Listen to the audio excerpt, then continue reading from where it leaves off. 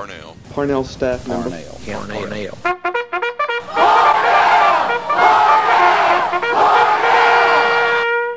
The thing that I remember in 60 and 61 going to camp is it was really almost like going in the military. And I remember it rained. It might have been 60 that it rained so much. And those trucks, those blue trucks going out there, those double wheels, had rutted out that road down to Shower House 1 at Parnell. And it was a double width tire wide, and you'd have to jump across it over to the middle and then jump across again. And then right straight across from Site 2 right there was the handicraft. And then the office tent, and it was just a tent. Yeah. But the office sat down right there by the road. The commissary tent was in the same place the commissary was built.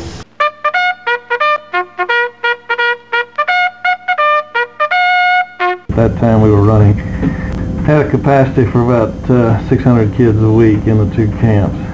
Amazing grace, how sweet the sound that saved a wretch like me. 1989, it was the year of the mulch, it was the year of the rain, it was the year of the mud. And at that time, the activity yard was down by the Friday night campfire area, down below Shower House 2. I once was lost, but now I'm found. And so I was sitting there teaching this merit badge session, and I hear the tractor.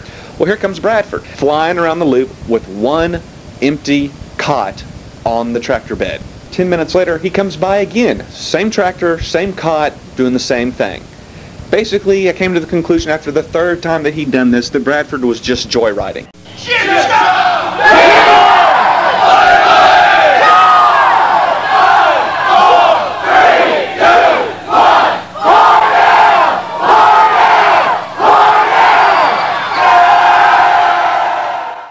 Jimmy Joe could make you do the most dirtiest job, shoving cow shit, and when you got through, you was sad it was through. He was having so damn much fun doing it. And he was that type of person.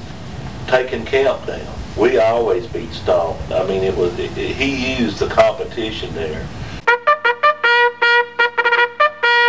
My happiest moments probably are the ones that are most memorable. Probably the better phrase, my most memorable moments. And this goes back to my entire Boy Scout camping experience.